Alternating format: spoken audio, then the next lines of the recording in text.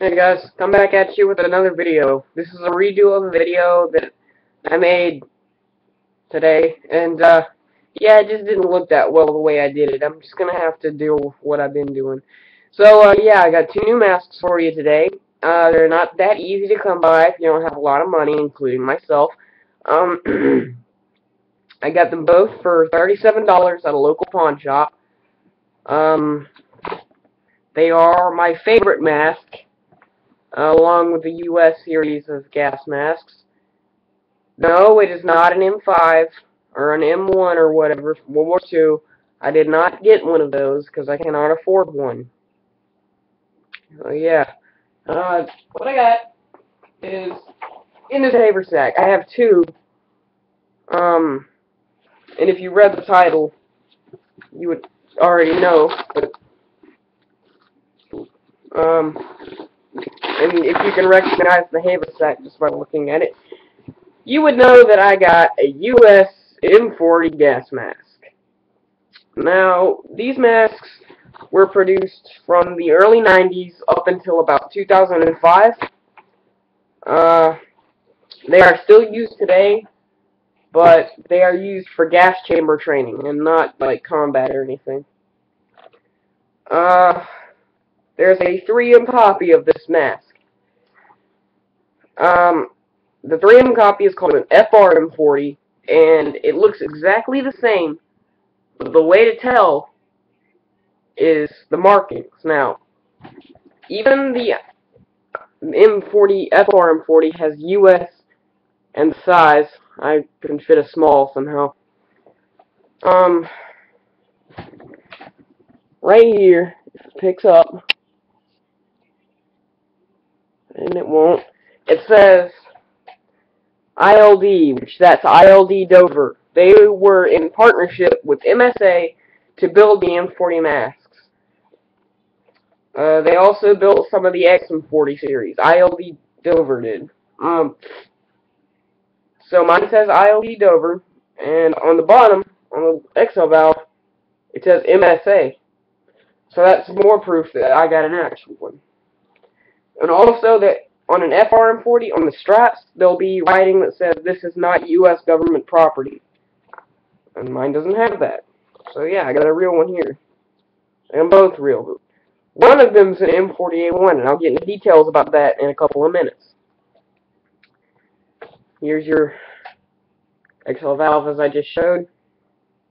Here's your voice diaphragm, inhale valve, and your secondary voice emitter, which comes off with a D-ring hooked to the mask. I do have outserts on here. If you want to see the mask without the outserts, you're gonna have to go to an collection update video I might be making today. I don't know. I might wait for one more mask to come in after Christmas, and I will have this mask without the outserts on it. I just think it looks better with the outserts. Okay, let's get into the inside of the mask. It's nothing too special. And the nail cups actually made of like really thin rubber. Like, it's not heavyweight rubber or anything. It's just like really thin, really easy to push and stuff. Here's your drinking tube. Let's see if I can get this on camera. Right here is the secondary voice diaphragm. Over here, if it'll pick up, that's your inhale valve. Whatever. I'm going to put the mask on, and I'm probably going to put it on with my glasses, because I don't want to take my glasses off because my eyes burn. And yeah, I am wearing my U.S. Army jacket, fatigues, because, come on, it's an M40. I mean, why not? Decided I'd make that a little bit special for you guys. So, the way you've done it is you bring this over the front, you lift this up a little bit, and there's a little pull tab right here. Now, make sure these are out of the way. Put it on your face like this. Pull it over your head.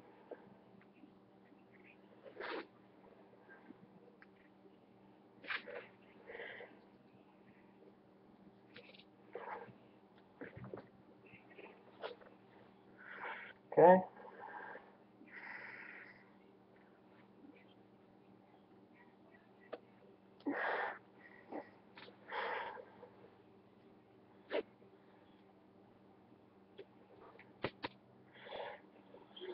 But yeah, my glasses are on. Somehow, my glasses are on. And it seals.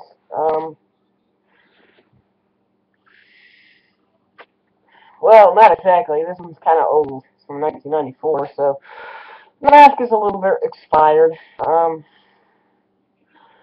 yeah, secondary voice diaphragm, inhale valve,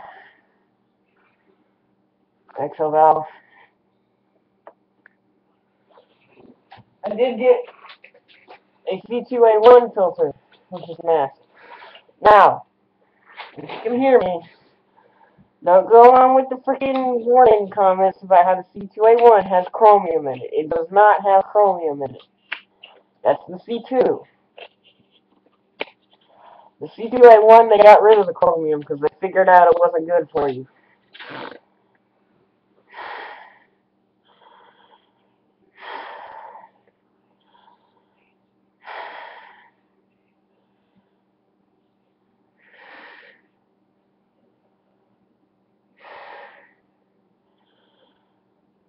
So yeah, a little bit heavier with the filter on, but I like the side-loaded filters a lot better than the computer's line. Yeah, I like the side-loaded filters a little bit better than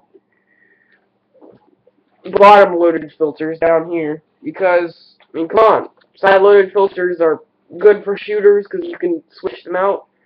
They're good for crawling, and I don't know, if you had a filter hanging from your chin, it's just not that easy to crawl. Plus, you get crap up in your filter and stuff. Which, I mean, it's not the end of the world, but yeah, you would. So yeah, there's the mask. And, I just love the way they look. They just look awesome. Now, on to the M40-A1 gas mask.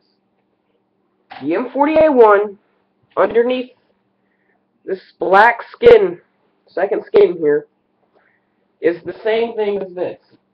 If I took the second skin off, it would look exactly like this. But the difference between an M40 and an M40-A1 is the M40 was an M40 designated with a second skin and a different chemical hood. Thanks to Fiber JP, I know that. Thank you. I wouldn't have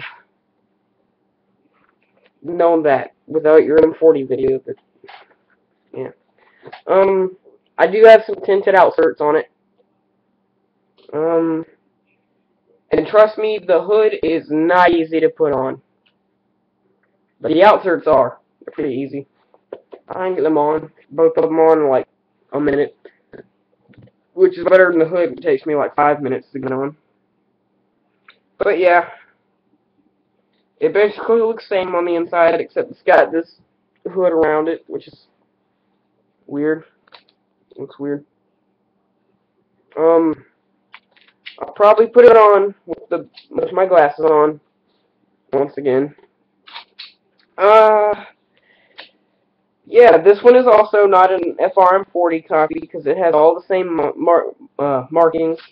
Isled over, MSA, same thing.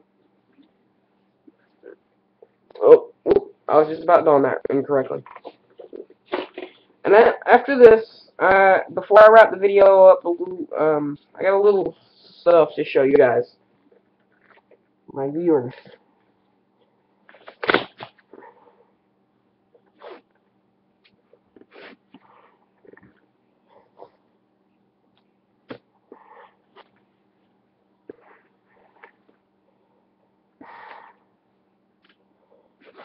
Sorry, I can't don the mask very quick. If you loosen these straps too far, they get stuck, and it's just not good.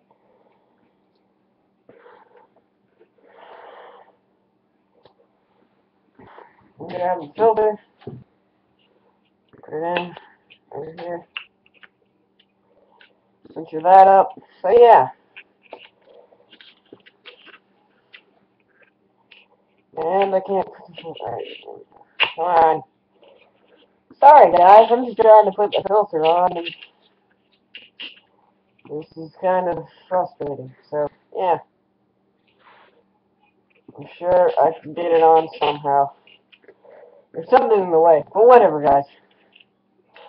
Anyway, this mask, like I said, was produced from the early 90s to 2005 and still used the basic training today, except they don't use the chemical hoods in training. Trust me, I'm pretty sure. You can see videos all over the internet now of gas chamber training. They'll make them do jumping jacks and stuff in these masks, and then they'll make them take their masks off and say their name and stuff.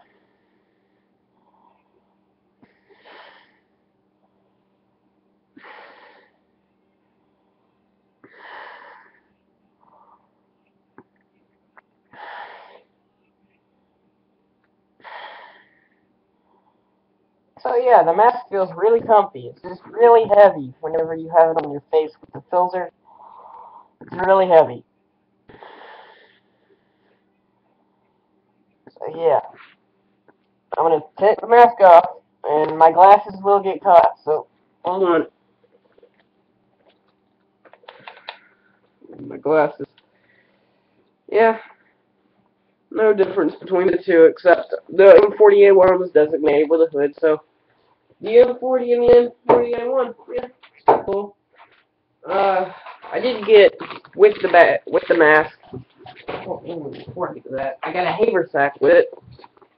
Just popped out of nowhere.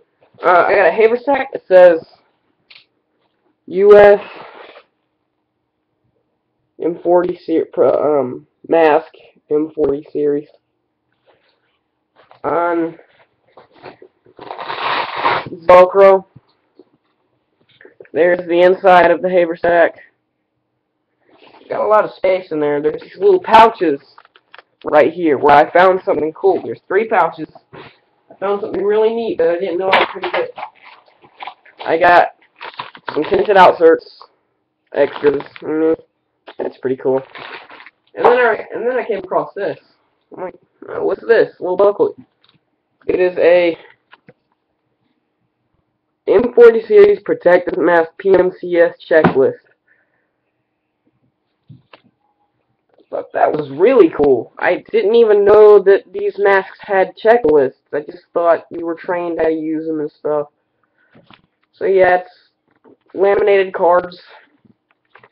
Looks like a slide, whatever, but it tells you, you know, don't fold the mask.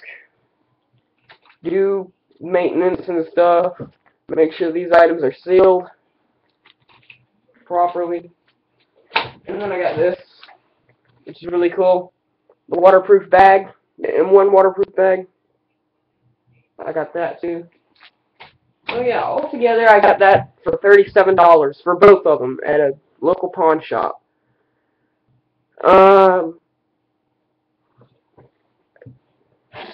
Pretty cool for me. I'm not complaining at all. I'm just so happy that I found those both for that deal. Like I said, you want to see the mask off, I'm probably going to do a collection update right after this. And you can see the mask with the outserts off, the M40 with the outserts off. So yeah.